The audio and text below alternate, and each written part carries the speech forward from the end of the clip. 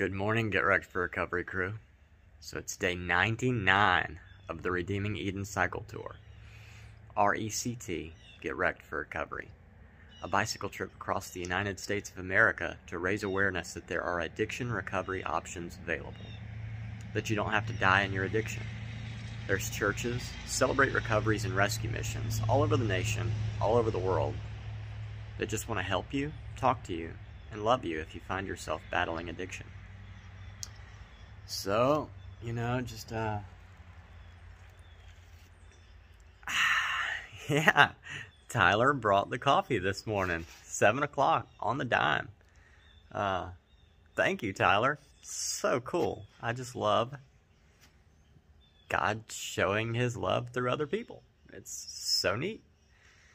But yeah, I went ahead and got up early, and I'm going to get on the road early today. I've got 2 places I can stop. I'm here at the park in Fordsville. I'm going to go into Fordsville and get some breakfast. And then after that, the next place is 43 miles, and then there's a place after that that's 56 miles away. If I can make it to the one that's 56 miles away, that puts me only 8 miles out from Sonora the next day, where my jacket will be at the post office. So I'd really like to do that. Something's wrong with my legs. Like, all night last night, I was writhing in pain. Like, just from, drop a comment. I don't even know what muscle or tendon or ligament this would be, but it just goes from, like, my rear end all the way down to, like, my top of my knee on the back of my leg. But both of those just, like, I guess maybe that's hamstrings? I thought the hamstrings were in the front, though. I don't know. Anyway, they're screaming. And, like, I have stayed on my hydration. I have stayed on my nutrients. I don't know. Either way, I'm hoping that clears up. But as long as I'm this early today, I could go 6 miles an hour and pedal for, 8-9 hours and still get 56 miles. That's the one luxury of leaving this early in the day. So, yeah, I'm gonna get on the road, get some breakfast, finish this coffee out. And, yeah, you guys will see more of that right about now. Alright, so I'm here in Hardinsburg, Kentucky. So I stopped this morning in Fordsville and had breakfast at the diner. And sat there and finished producing yesterday's video. I did not actually completely finish it last night. I did go to sleep. So it, kind of drained my battery a little bit. I asked the lady if she had a booth where I could charge my phone, and she said it's closed off because of COVID. And so I said, okay. So I sat out front and clicked upload, and it took it 2 hours to upload. So the whole time my phone battery was just draining. So rather than like take a bunch of footage, I just put it on the charger on the power bank and headed out. Some beautiful scenery. You'll have to take my word for it, from Fordsville to Hardinsburg. But I'm like 30 miles in at this point. I've got, it's 3 o'clock in the afternoon. I have got, I want to say 18 left to the first campground, which is 20 miles from Sonora, and 28 miles to the second campground, which is 8 miles from Sonora. I'm only trying to figure out what to do, though, as far as how far I'm going to make it and how much I need to do in the morning before I get to Sonora, because that's where my jacket is. So one of the things, the hills have picked back up. They're big. They're big, nasty, huge, crazy Kentucky hills. They just go up for, 100, 200 feet, and then they go back down, and then they go back up, and they go back down. Much, I guess, bigger than the hills in Missouri, but just kind of a steady, constant grade. And with my legs hurting like they are, I called my wife, and she asked me the symptoms. She's an RN, and so she asked me the symptoms, and I told her, and she said, you need to stop by Dollar General and get some magnesium. So I did that. I took one. It seems to be helping quite a bit, but even then, still, like, about the point at which, you know, you're riding up a hill and you start to kind of fail and you got to shift to lower gears.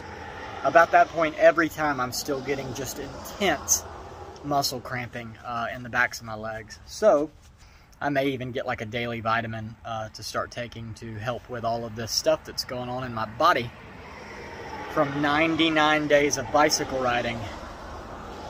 So anyway, yeah, I sent 13 pounds of stuff home. Threw away some old food that I had that I hadn't used, and I'm probably about 15, 16 pounds lighter at this point.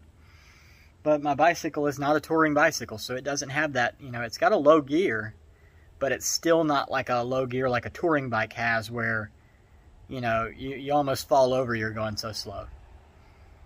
So I'm still putting in a lot of effort with really the backs of my legs. Anyway, I'm going to sit here out of the heat. It got up to like 80 degrees all of a sudden out of nowhere. I don't even know how or why, but it did. It jumped up fast. And so, yeah, as soon as it starts to cool down a little bit, I am going to head toward the campground and figure out which one I'm going to, which you'll see more of right about now.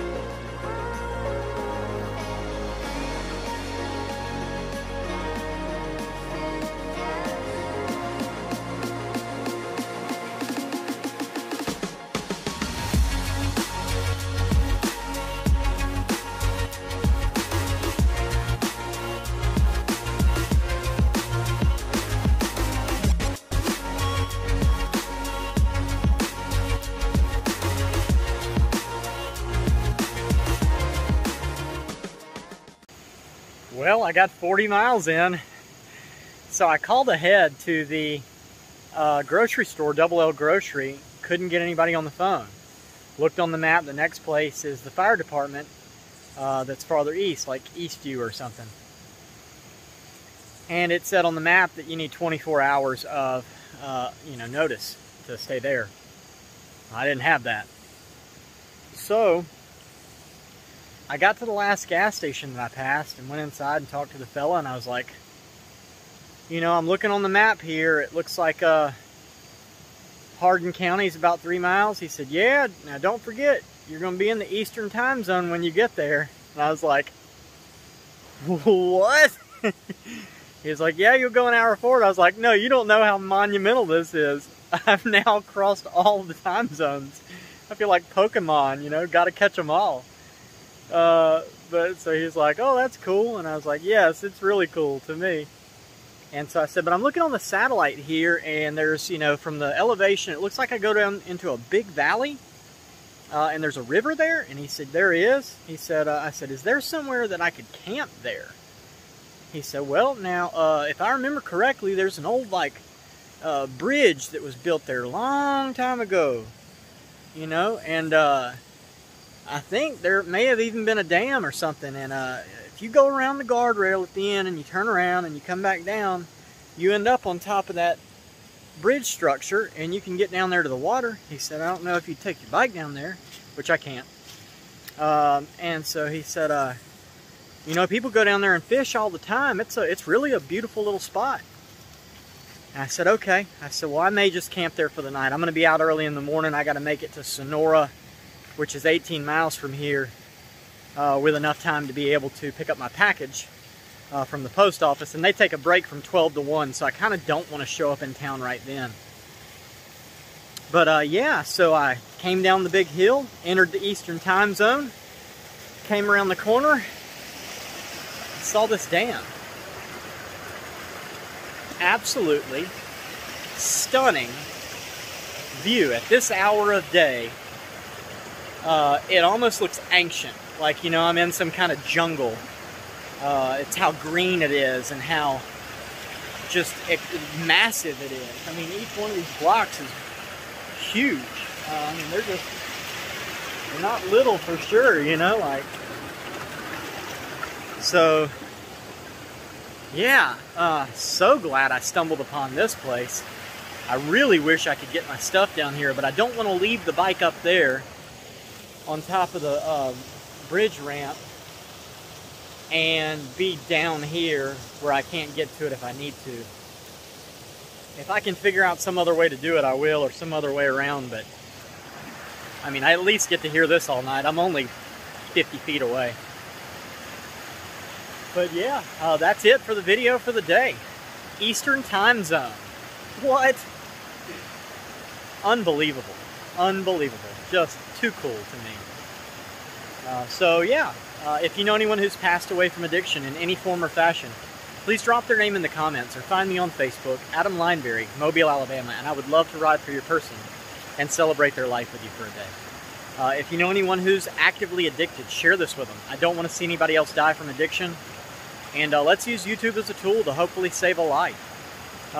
If you know anybody who's in recovery, share this with them. We're all in it together. And I definitely need the recovery community's prayers and support as much as I pray for and support the recovery community. And then last but not least, don't forget Redeeming Eden is a non-profit ministry through International Gospel Outreach.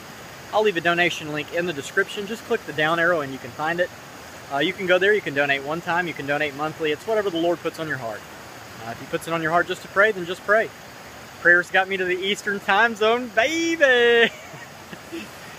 Oh, so cool.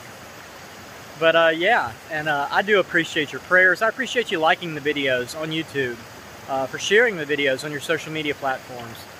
As a matter of fact, that's how, I believe, from what I understand, Robert Davenport, who I'm meeting tomorrow, found out about me because Ann Johnson-Jones was sharing the videos on Facebook. So it's a networking thing. And I appreciate you guys for doing the networking out there. Yeah, but thanks for subscribing to the channel. That's a big help. Eventually, I'm hoping that that will kind of start to bring in revenue that we can use to build the rehab with. That way I don't have to lean so heavily on donations. But yeah, again, cannot thank you enough for your support, your prayers, and do know that any funds left over from the Redeeming Eden Cycle Tour will go to building Redeeming Eden, the Garden Rehab.